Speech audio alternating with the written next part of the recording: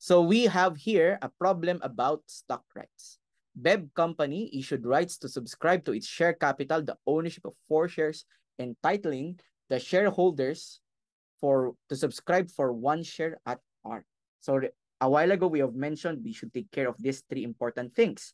So number 1, the subscription price would be 100. Right? What's the second thing? The second thing is the conversion rate. The conversion rate is issued rights to subscribe the ownership of 4 shares, entitling the shareholders to subscribe for 1 share at par. All right. And then lastly, we have so the conversion rate is 4, right? Conversion rate,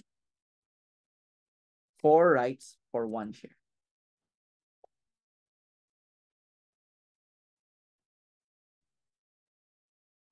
Okay. And lastly, the value of shares, we can acquire a total of, so the number of rights that we have is 25,000, same as the number of shares that we hold, right? If our conversion rate is 4, we can acquire a total of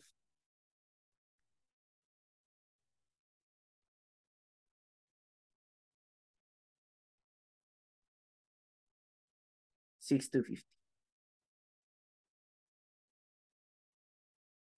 Okay, that's important to know. So we have 3 situations here, which accounts for the 3 methods, right? The first one, the fair value of the right is given. The second one is the shares are quoted rights on. And the third one is the shares are quoted X rights. Okay, so regarding the receipts of rights, we have here, so all of these situations we will present it if it is accounted for separately. All right, so number 1, when we receive the shares, we would debit stock rights and credit investment in equity securities. Okay, so that would be 1 stock right is 5. So 5 multiplied by 25,000 stocks.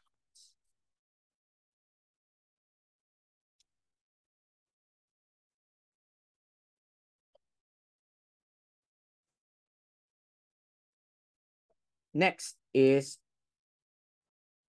under situation 1, what will happen if we exercise these rights? So we used the right.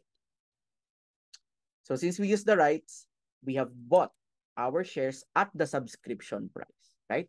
Remember, a while ago, we accounted for it that when we use the rights, we can acquire a total of 6,250 shares. So 6,250 shares multiplied by the subscription price is 100. Let's put that on the side. So 6,250 shares multiplied by 100 subscription price.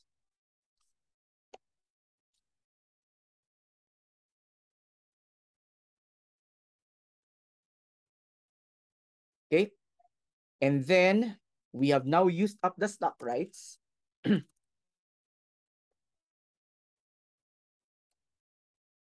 By the way, this is a credit. That's what we spent on, right? We just edit this here. So as not to confuse this is this. And then the stock rights value is 125,000 because we have used them up. So we have given cash and we have given the stock right. Therefore, the value of our investment in equity securities would be 750,000. That's the value of the stock rights that we have used, or that's the number of the shares that we have acquired, right? But what if we did not use up our rights? Instead, we sold them. What if we sold the rights? Let's see. sold the rights at 7. So if we sold the rights, we will now receive cash 7 multiplied by 25,000 stock rights. Since we sold the rights, we eliminate the rights account, and there would be a gain on investment amounting to 50,000. That's the second use case. The third use case is, what if we let our rights to be expired? If we let them expire, we would simply reverse the receipt entry. So we would debit investment in equity securities and credit stock rights. 125, 125. So that's for situation 1, where the fair value of the stock rights is given. Now, let's go to situation number 2. Okay. So for situation number 2, let's say that the shares are quoted rights on 125 and the shares are quoted X rights 120. So under situation 2,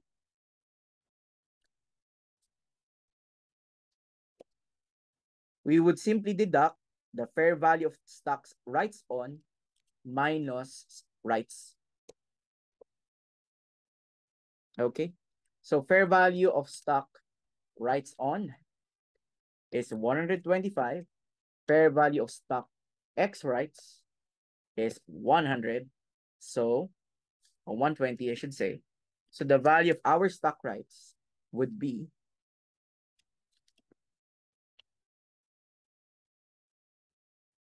5. Okay, and we would see how it's different.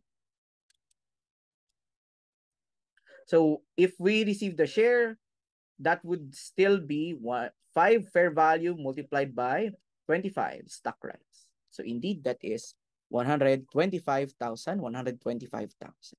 When we use the rights, we will account for the same thing, right? That would be debit investment in equity securities, 750, credit cash, and credit the stock rights. We eliminate the stock rights because we sold it. We have also exercised and used up cash. Again, everything else is the same, right? It's just that the initial valuation of our stock rights are different.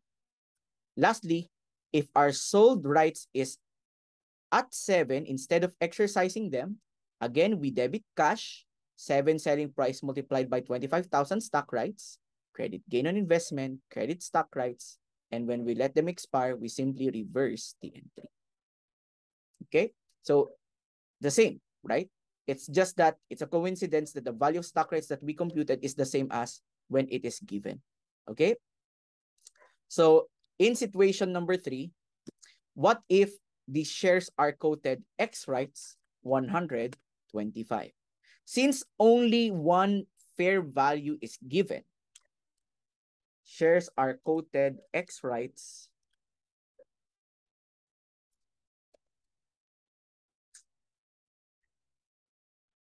125. We need to use the parity value method. Okay, so how do we do that? Since this is X right, our formula is the fair value of shares minus the subscription price divided by the number of rights per share. So let me just copy this once again. Once again, the subscription price is 100. The conversion rate is 4 rights per share. And the number of shares that can be acquired is 6,250. So fair value shares.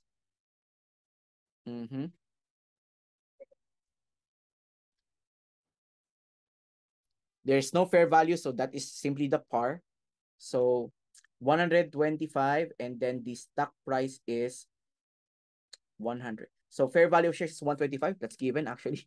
And the subscription price is 100. There you go. And the number of rights per share is 4 rights. per share. And so we would account for this as the fair value of stock right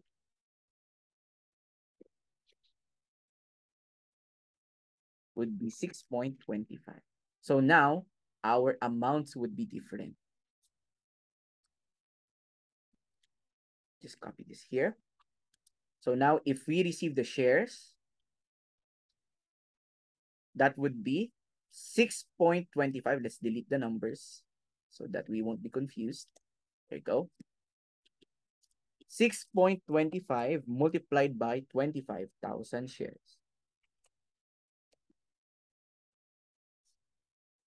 Next up, if we would use the rights, we would again spend the subscription price of 100 and the total number of shares that we can acquire is 6,250. So that is 625,000. The stock rights is used, so we eliminate it. And so the value of the shares that we acquired is 781,250. If instead of selling, we have sold the rights at 7, that would be 25,000 stock rights multiplied by 7. The value of our stock rights is 156,250. So we have a gain of 18,750. Lastly, if we simply let the stock rights to expire, that would be a reversal of our entry from the date of receipt, right? So that's it. In some situation, the stock rights are not accounted for separately. So let's show that quickly.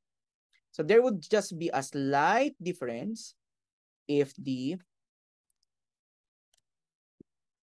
stock rights are not accounted for separately. Let's put that here.